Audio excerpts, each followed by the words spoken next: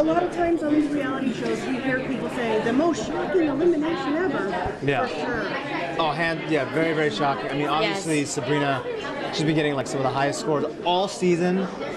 Incredible dancer. I mean, she was helping choreograph some of the dancing. It was, we didn't know what was going to happen. We were the only two remaining, so it was scary. You knew it was going to be hard because of the All-Star season. Can you even explain how much harder it is than you even It's harder and harder every week, and every single week is even more unpredictable. I mean, the fact that she was the #1 overall scoring on the show, and she went home tonight. It's crazy. Okay, can you explain this fusion, which I love when Emmett said confusion, because it's like a Japanese Russian type of deal. Like I'm Japanese, so like when we dance, it's a Japanese. Yeah, it's a Russanese. Is your brain already going? Or Okay, Japanese. how the heck am I going to do this? No, I want to know what the song is, because that can be either absolutely fantastic and amazing, or it could be a total disaster. If you had your druthers, if you got to choose the song or the style, which one do you think you'd rather choose? Song. Hands down song. That's the most important part. Yeah.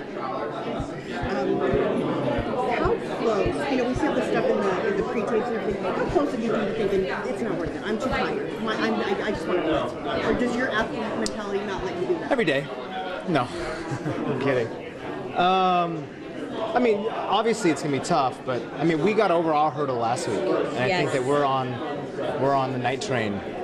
Shinkansen. We're on Shinkansen. Is there a little bit off your shoulders if there's not an elimination next week? No, because it's even more important to score very well next week and the following week. So it just basically delays my stress. The double elimination is freaking me out. By the end of the show, I'm going to be like all gray hair. That's how it's going down. Okay, but last question. So, but really there's, 3 weeks left? I don't take the math, but we're over the hump. Only? Over the hump. No, 4 weeks. 4 weeks. But, so, does your athlete mentality also tell you, like, okay, we're past? It's kicking in. This is interesting. Taking the tie off. It's coming off. It's going down. What? No, I'm just getting hot. It's lights, man. You hot? I'm telling you, I love working on chemistry. There we go. There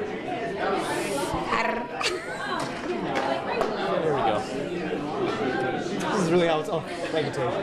This is really how it's gonna happen. It's just gonna. What? I'm seriously. I'm just getting hot. That's why.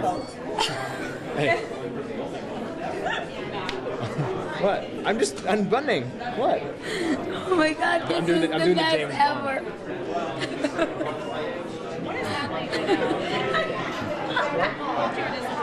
I am. I'm just rolling this up. They're just laughing. I don't know why they're laughing.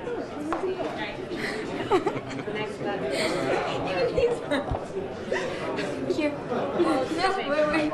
I'm sweating. See, look at this. I'm very hot. Glowing. What the hell is that thing? What is this? A syringe? What is that?